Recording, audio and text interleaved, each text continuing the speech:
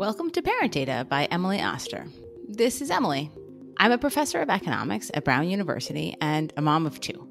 I write a newsletter called ParentData, and on this podcast, I'll read it to you. If you want to read the newsletter yourself and see more of my writing on parenting and pregnancy, you can sign up for free at www.parentdata.org. You'll get reader stories, Q&As, and other special features in your inbox that I don't share here. And now for today's newsletter. A couple of weeks ago, one of my children was coming off one of the billion illnesses we have had so far this fall, and he hadn't been eating much. On a Saturday morning, I left out his muffin from breakfast on the table in the hopes that he'd eat a bit more before we headed out. When Jesse came down, he was skeptical about the muffin remainder. "Didn't he already brush his teeth?" he asked. Eager to defend my choices, I pointed out that recently I saw a reel on Instagram in which a dentist said you should brush your teeth before meals, so this muffin thing was actually totally fine. Jesse wasn't especially excited about taking advice from Instagram dentists. In addition, he pointed out some internal inconsistencies. If in fact brushing before breakfast was better, then we were doing it all wrong all the time and should alter our behavior, not just use it as an excuse for mid-morning muffins. "Why don't you write a newsletter on this?" he asked. Probably a lot of people would want to know. Sometimes Jesse's instincts on what people are interested in are not spot on. After all, we are discussing a person whose last published paper is entitled Visualization, Identification, and Estimation in the Linear Panel Event Study Design. But I was curious enough myself to look into it. So here is my dive into the question of when you should brush your teeth. This is admittedly a somewhat narrow question, but I do like to settle a family argument. If you want more on teeth, I've also written in the newsletter recently about toddler teeth back in 2020, and also about fluoride toothpaste concerns just recently. And you can check that all out at parentdata.org. Okay, let's go.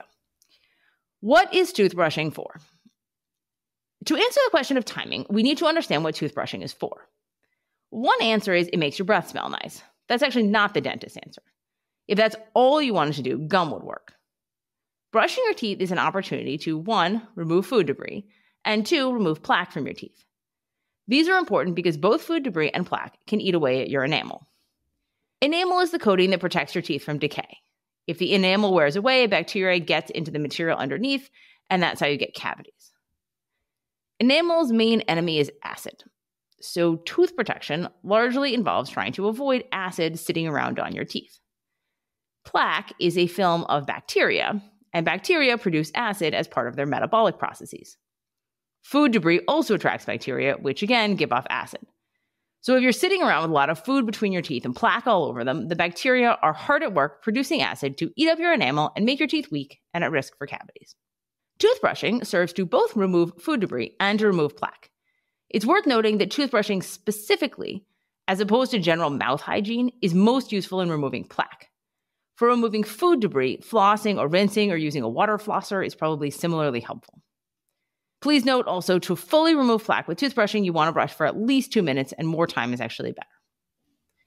Okay, so what about the question of when should I brush? This background on toothbrushing is important because we need to be clear on our goal of keeping the enamel healthy. Again, if the goal was to arrive at work with a mouth full of minty freshness, then you definitely need to brush after breakfast. But again, that is not the goal, and for that, get some Altoids. In terms of our enamel goals, the obvious argument in favor of brushing after breakfast is the removal of food debris. I often eat oatmeal or raisins or both for breakfast, and they do get stuck in your teeth. However, there is a countervailing issue, and this was presumably what motivated the Instagram dentist. The issue is nicely discussed in a number of review articles. Basically, high acidity foods soften your enamel and make it more easily removed by brushing. This effect is transitory. So by an hour, even 30 minutes later, your saliva has eliminated the acid and the enamel is hardened. What this means, though, is that if you eat a lot of highly acidic foods and then brush your teeth immediately, you may be removing food debris and plaque, but also possibly directly removing the enamel, which of course is a thing you want to avoid. The dentists speak for this, which I love, is that you should be cautious about brushing after an erosive attack. It brings to mind little grapefruit particles stomping across your teeth with their sabers raised. What is a highly acidic food? Here, there are a number of lists on the internet. Citrus fruits and juices, wine, soda, flavored fizzy drinks of all type, many other kinds of fruit, anything with a lot of sugar. If you eat orange slices and grapefruit juice for breakfast and then brush your teeth, you may have done more harm than good. Overall, I see basically two scenarios. First, let's say your typical breakfast is a bowl of cereal and milk, not very highly acidic foods. In this case, it really doesn't matter when you brush your teeth. Brushing after breakfast is fine. It's probably preferable for removing food debris.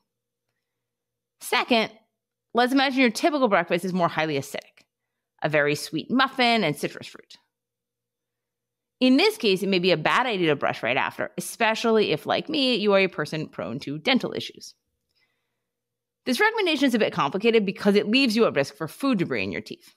If you do not brush after eating, there's still value in removing the food debris, although as noted above, flossing or water flossing or even just aggressive rinsing will do a lot of work on the food debris side.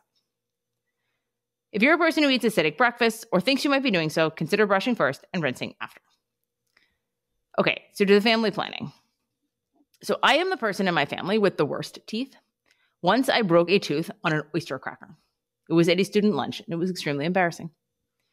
I usually eat berries at breakfast, which are moderately acidic, along with granola that I assume has a fair bit of sugar in it. Therefore, as of this writing, I'm going to change my behavior. I'm going to start brushing my teeth when I first wake up, and then using a water flosser after. This marks among the first times that one of my newsletters has actually changed my behavior. My kids do not eat acidic foods for breakfast, and I am loath to change their routines, and they do not have a water flosser, so I am not going to recommend they do anything different. I'm unsure of what to advise Jessie, a person with much better tooth quality who also eats a moderately acidic breakfast. So I'll just leave it there.